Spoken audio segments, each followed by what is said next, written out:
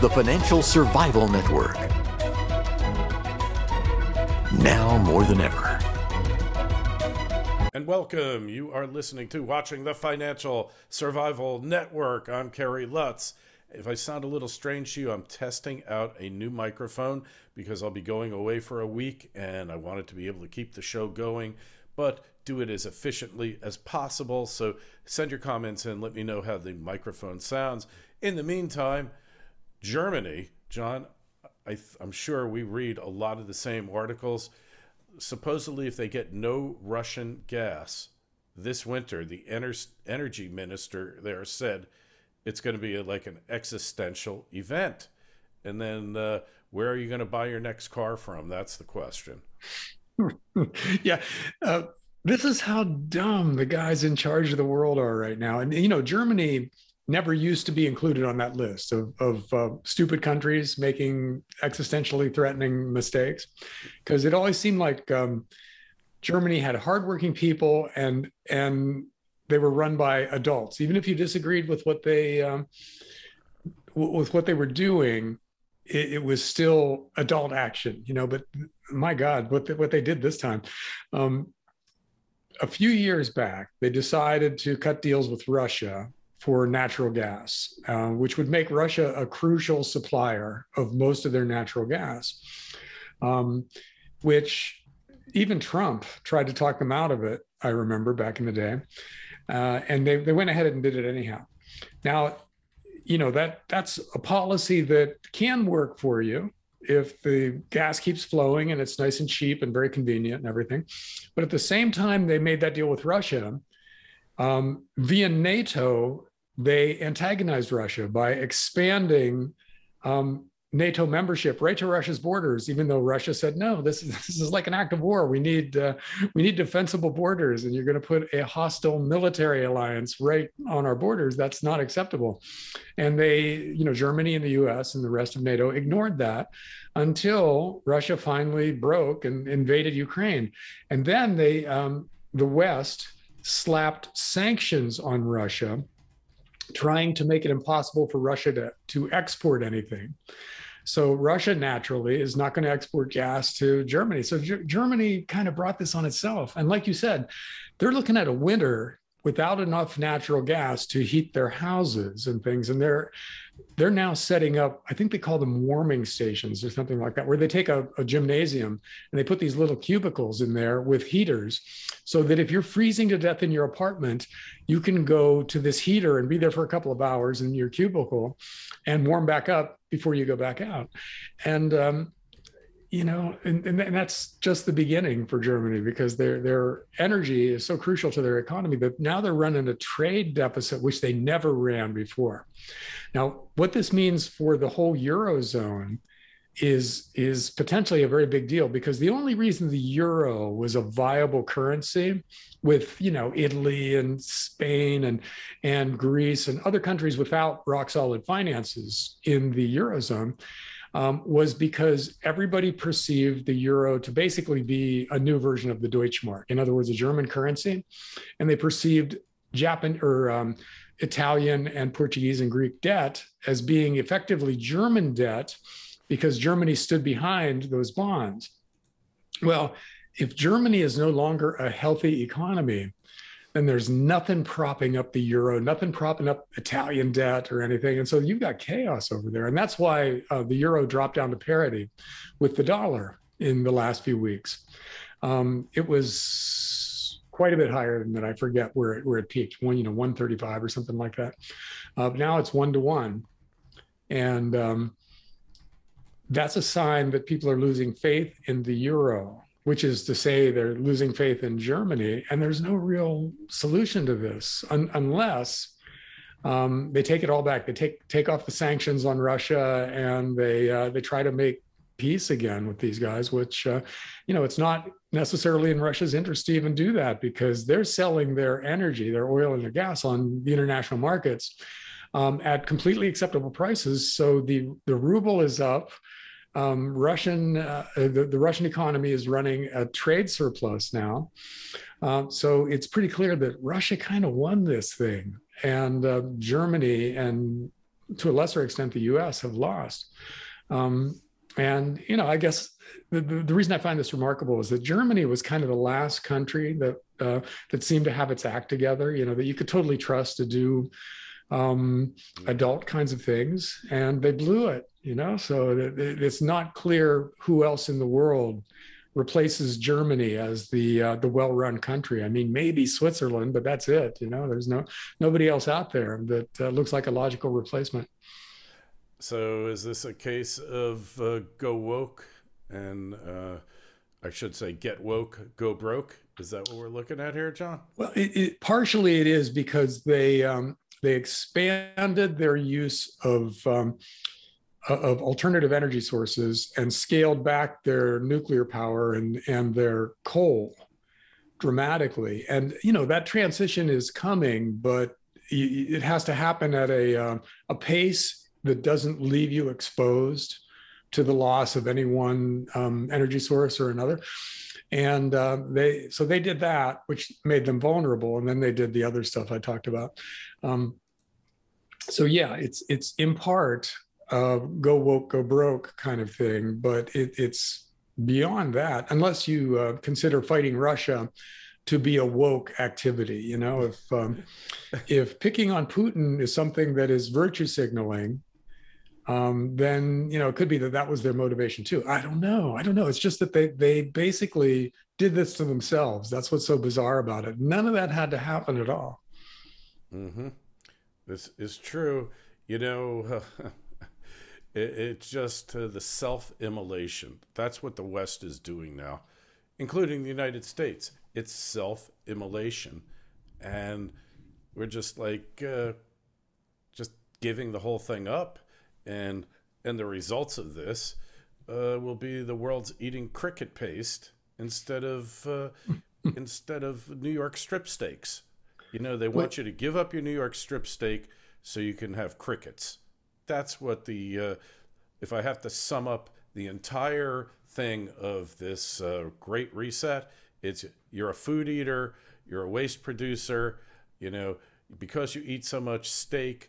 The cows are putting off greenhouse gases, destroying the world. Mind you, the science on this is specious, but that never stopped those people before. And hey, but we talked last time we spoke about the Dutch farmers. They haven't backed off here. They're still going at it, and they're getting tear gassed and flash banged, and they don't care because they know this is an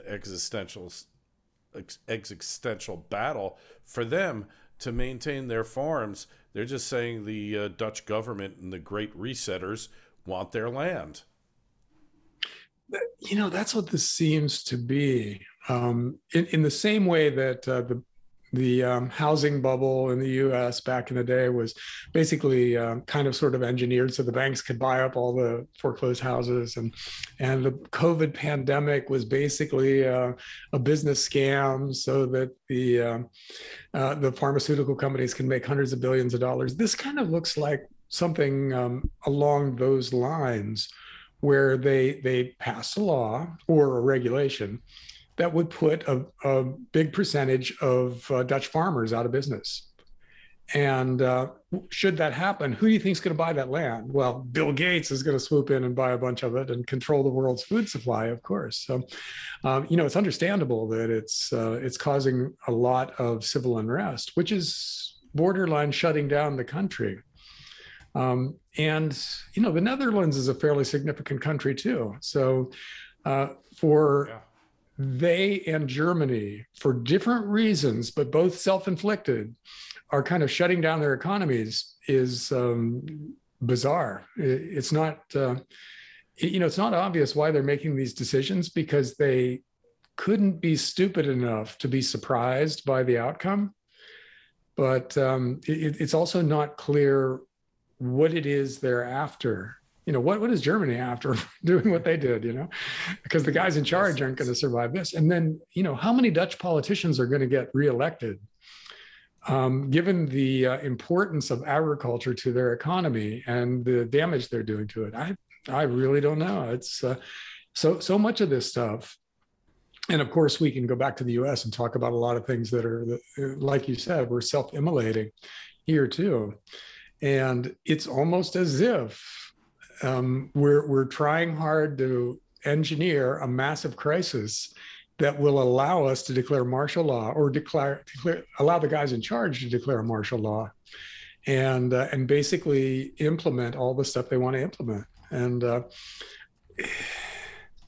that's a little farther than I want to go, but you can certainly make the case that there's a lot of evidence for this being a systematic thing, where each of these things that seem unique, COVID, this, and farm regulations, that, and the Russia thing, they all seem like separate things with their own motivations, but they're all leading to the same thing, which is some kind of a gigantic crisis, which will require, not just allow, but require the powers that be to step in and take over. I don't know. Hey, John, if there's no energy for heat and hot water and cooking in Europe this winter, there's going to be a die-off, and a die-off that is completely avoidable and unnecessary.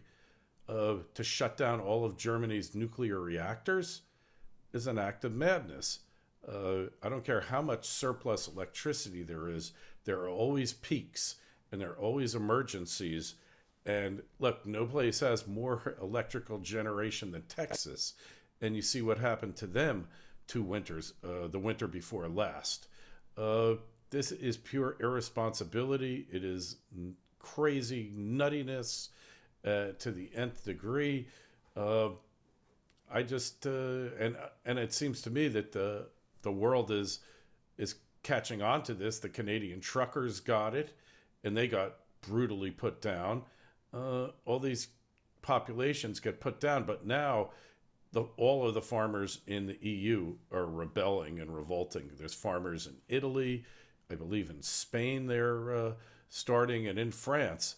I mean, it's going to be, well, maybe the truck drivers can't save humanity, but the farmers can. Well, Italy's government has already fallen, so they're having to pick a new leader, and it's not clear how they're going to do it. And France tried to impose a vaccine passport, and the government got voted down by the opposition parties resoundingly. So it's not clear that France even really has a government anymore. So, we're already seeing political chaos resulting from a lot of these really strangely aggressive policies from these governments.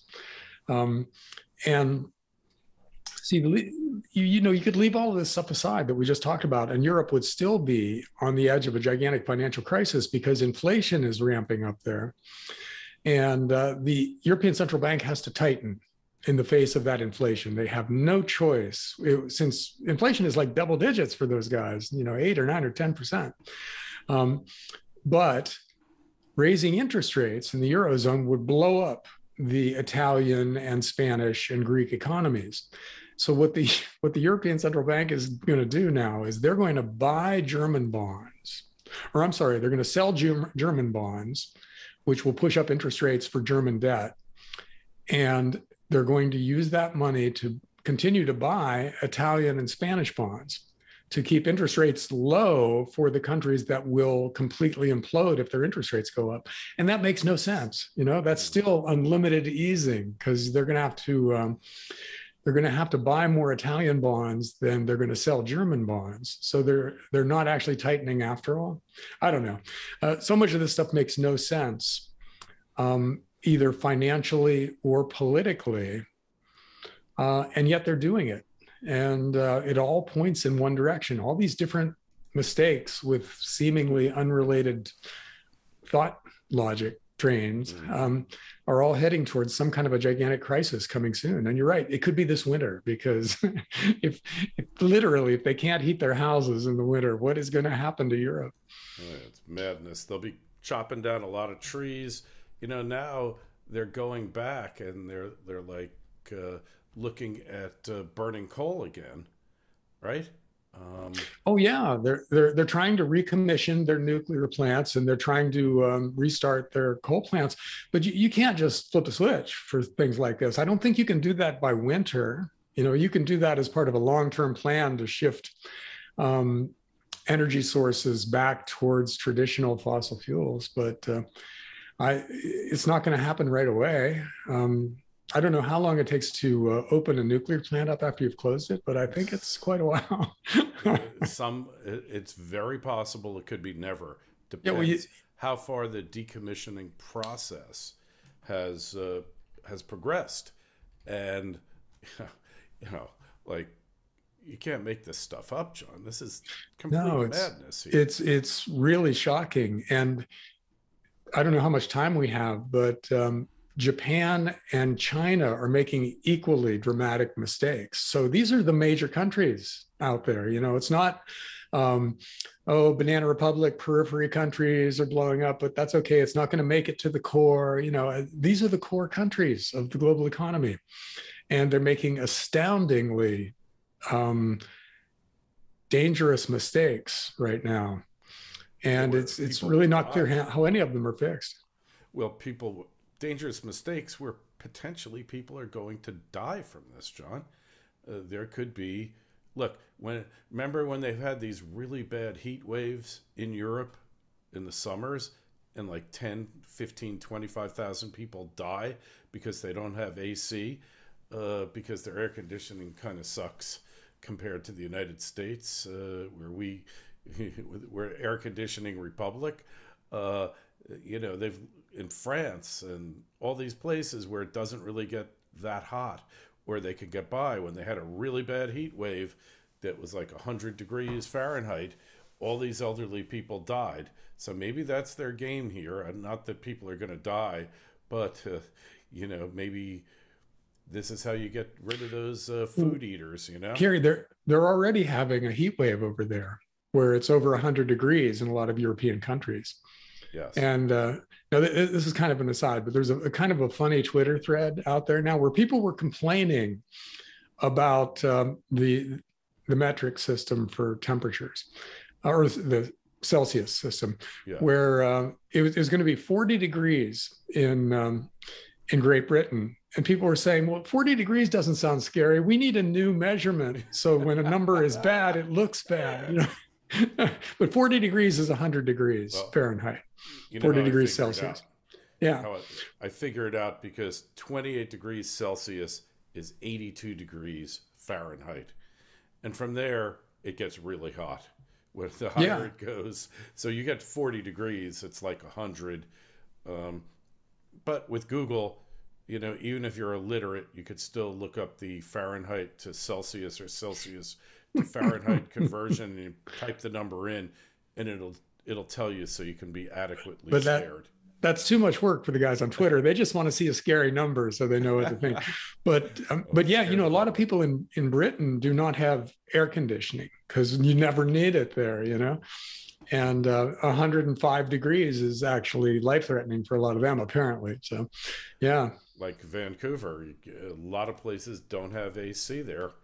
And, it's in the 70s and has no humidity, except for those few hot days where it really, really gets hot. But hey, well, I guess we are done for today. But, this is an example of play stupid games and win stupid prizes. And Germany looks like it has taken the prize here. We'll just have to see what happens. But you should go over to John's site, dollarcollapse.com. See what he's doing on there these days. Subscribe to his and ours, financialsurvivalnetwork.com. Get your free newsletters. John, we'll talk to you again in a couple of weeks. All right. Thanks, Kerry. See ya.